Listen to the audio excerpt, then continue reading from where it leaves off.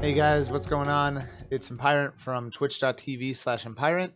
I just want to make a quick video today exploring Hill Bonus and specifically how it handles units that only are dealing 1 damage in Age of Empires 2 Definitive Edition.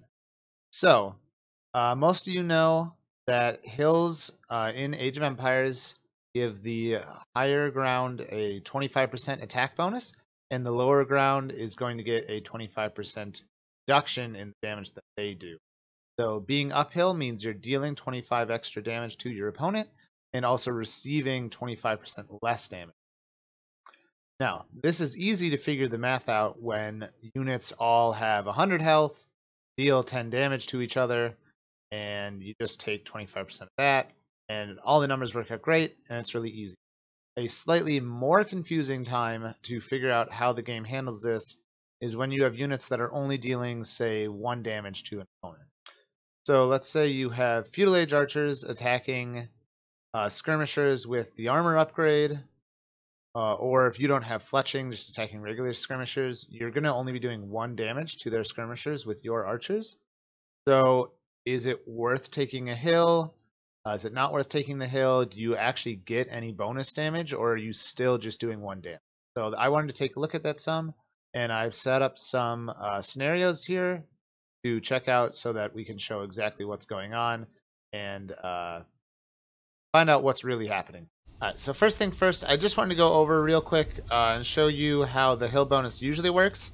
So as we said, if you're uphill, you are going to be dealing 25% bonus damage, and you're also going to be receiving 25% less damage.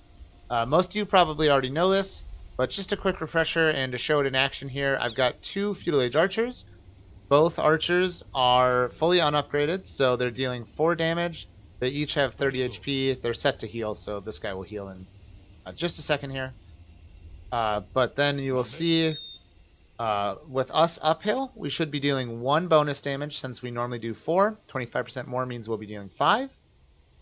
And our opponent here also normally would do 4, so he should be dealing 25% less damage to us. So he should be dealing only 3 damage. So let's check it out, see if that stays true. You can see we are doing 5 damage every time from being up on the hill. And our opponent is only dealing 3 damage to us since he's downhill from us. So the hill bonus works exactly as intended in the game. We're doing 25% more damage from the top. He's doing 25% less from the bottom. Alright, but now let's see how it starts to behave when things get a little bit trickier than just dealing 4 damage. Alright, so now we have an extreme example. You can see we still have our same Feudal Age archer dealing just 4 damage. And we also now have a Huskarl with 6 pierce armor. So we would do, you'll never do less than 1 damage. So we would only be doing 1 damage if we were on ground, or on flat ground. But now if we're uphill, we can see if we do any more damage. Now the Huskarl does get some bonus damage against us. So that throws off the numbers a little bit to figure out exactly how much he should be doing. He gets 5 bonus damage against us. So he should be doing 25% less of that. So he should be doing about 12 damage to us with the 25% reduction. Because he normally does 10 damage. Then he also gets plus 5 bonus damage against archer. Alright. Let's unpause and see if our archer gets any advantage as far as damage dealt to the Huskarl. Or if we continue to just do 1 damage always. So far we're just doing 1 damage. And if we continue watching it, we'll actually find that we never do more than 1 damage. So here, the increase in elevation is not going to help us out. At least as far as dealing damage. Again, you can see we only take about 12 damage on the hill. Whereas if we move off the hill, you'll find we're taking 16 damage. So it is helping us there. We're taking 4 less damage. from him, but we are still dealing 1 damage no matter what. So in this situation, the hill does not cause any extra damage to our opponent because his Pierce Armor is higher than our damage that we're causing. Alright, now this scenario here is going to give us a better look at exactly how this works and what we can potentially do with it. So, here we have a number of Arbalists, as well as a couple Feudal Archers, and again, Huskarls. So, what we have here is a regular Feudal Age Archer on flat ground with a Huskarl, and a regular Feudal Age Archer on a hill against a Huskarl. So according to the test we just did, these two should kill the Huskarl at the exact same time. Now up here, we have a totally generic no upgrade Arbalaster, again on a Huskarl. They now, the amount of damage the Arbalaster does and the amount of armor the Huskarl has matches exactly, so we should still only be doing 1 damage. Alright. However, here's an interesting one. We now have 6+1 on this Arbalaster, so he should be doing 7 damage, and our opponent only has 6 armor. Unfortunately, you subtract armor from the damage to find out how much you're doing. So even though we're doing 7 damage and he has 6 Pierce Armor, we're still only going to do 1 damage because 7 minus 6 is 1. So this Arbalaster with +1 will do no better against this Huskarl than our totally generic baseline Arbalaster up here. However, on the hill is where things start to get a little interesting. Here we have an Arbalaster with no increases at all. So he's still matching the Pierce Armor of the other Huskarl. They're both 6.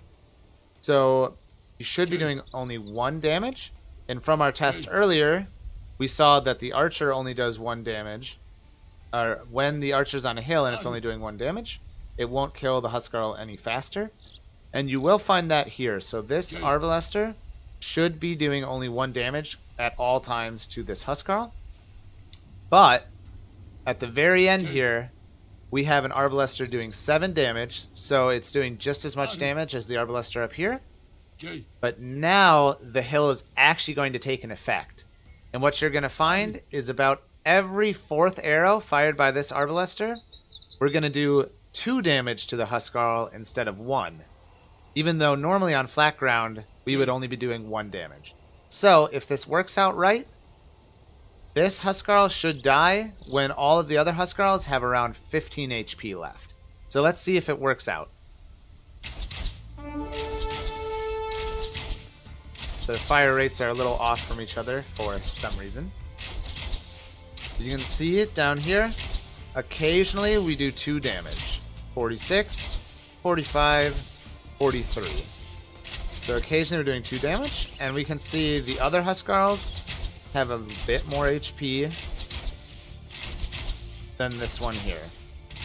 Even though this has +1, this has +1, this one's only doing 1 damage. This hill is giving every 3rd or 4th shot an extra damage. So let's move our guy up to the side so he doesn't start attacking a different one after this is done. We'll find when that one dies, these other Huskarls should have around 15 HP. Alright, so just under. But now you can see all the other Huskarls should die at almost exactly the same time. If there's any variation, it might just be if the Feudal Archers missed or anything like that. Alright. So, hill bonus does take effect as long as you have 1 more attack than the enemy has Pierce Armor, or melee armor, depending on what units you're using. But anything below that, the hill bonus, at least as far as damage done, is not going to help you out. Lastly, how can you actually apply this to the game at all? So I wouldn't generally worry about this aspect too much. If you can reasonably get to higher ground to take a fight, it's always worth doing so. There's no reason to avoid it You don't need to start trying to do math real quick in your head to figure out, am I going to get any extra attack? Am I not? Generally, it's still better to take the hill, because even if we're in a situation where we won't get the bonus attack, we will still be receiving less damage. So it's usually still worth it, at least to get part of it. So in this situation, we have a unupgraded archer against an unupgraded skirmisher. You can see we have 4 attack. The skirmisher has 3 armor.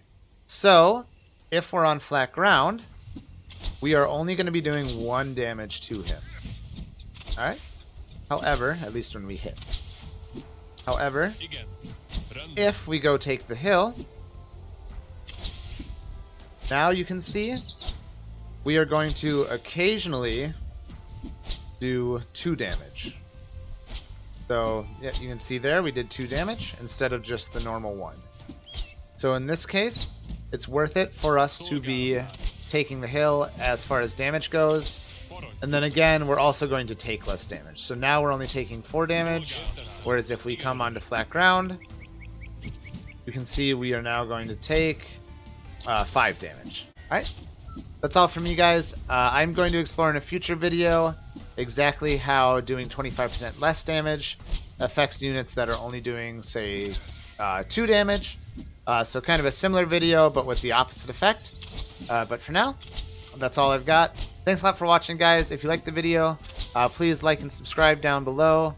Stop by the Twitch sometime. That's twitch.tv/Empirant.